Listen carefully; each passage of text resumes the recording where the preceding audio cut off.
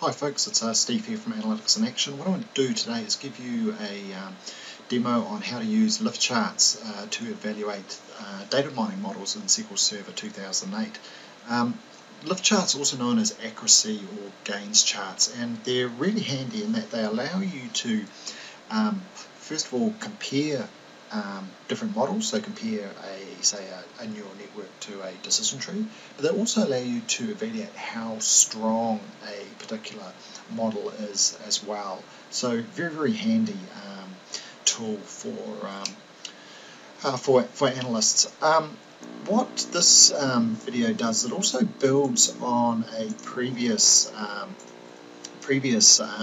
demo that I did on YouTube, in which I created a couple of data mining models. So if you want to actually if you basically want to create and test the same models that I'm using, jump across and have a look at this demo. I've also got the raw data that I used to create those models there. So I think that demo is about 10 or 12 minutes, so it's fairly quick to do. So essentially what we're going to do today is build on those evaluate the two data mining models, the decision tree and the neural network that we created in that last demo. So what I'm going to do is I'm going to assume that you've got the data mining add-in for SQL Server installed, and within the data mining tab you will see the accuracy chart icon. So select on that and click through the first window. What you'll see are a couple of things here. You'll see the two models that, or the models that you created. So in my situation, I created a decision tree and a neural network, and you'll also see the data mining structure. And the data mining structure is called the marketing model.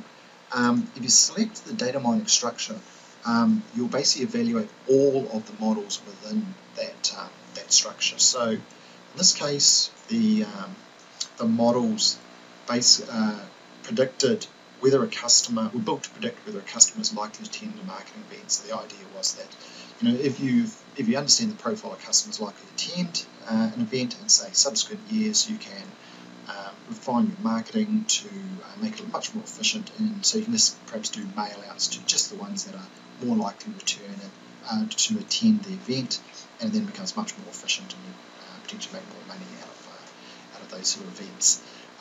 So as mentioned, what I'm going to do is I'm going to select on the data mining structure to compare both models.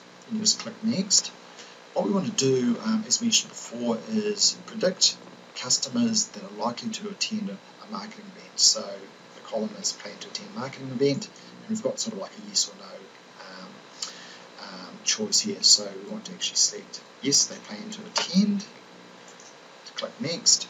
This next tab basically identifies where we're going to pull the test data from.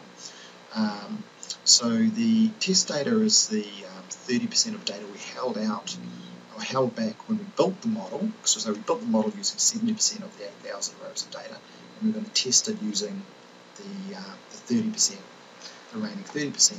You can pull data in from either external sources or use define actually a subset of that data, but we're not going to do that today. And then you just click finish, and the model will be created fairly quickly. I'm just going to shrink this down so it's a reasonable size.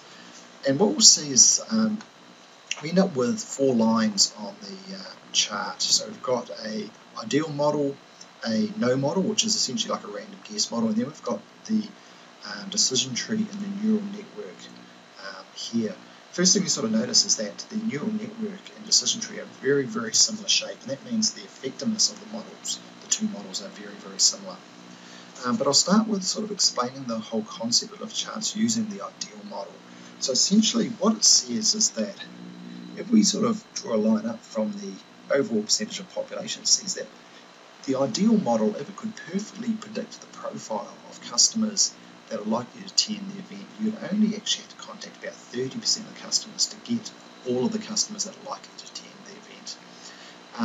And the next, obviously, when you then look at, say, the two models we created, if you contacted, say, with the effectiveness of those models, if you contacted a similar proportion, you would only get about say 70 to 75% of the customers that are likely to attend. That's actually, when I say only, probably not the best way to say it, because that's actually a pretty powerful looking model, because it is fairly close to the optimal, to the ideal model. It's when the model sort of hover just above the no model or the random guess line, you have to go back and look at your data set and say, or basically it tells you that there's very little predictive value within your model. You need to go over and have another look at it, see if you can pull in different variables, different predictors within the model. So that's essentially lift charts.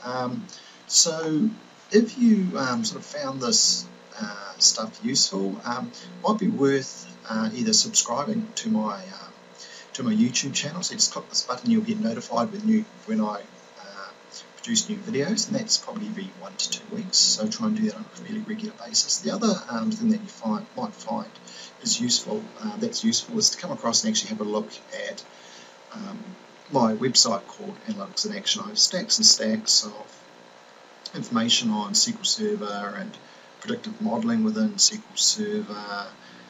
Also have a stack of stuff on SQL Server integration services, and particularly if you're interested in modeling, integration services is a really handy tool, because typically about 80% of most of the time in data mining projects is actually linked to data preparation and data integration, and so integration services is a great tool for actually streamlining and making that process of the integration of data much more efficient. So definitely go across and have a look at that, and I hope you found today's demo useful.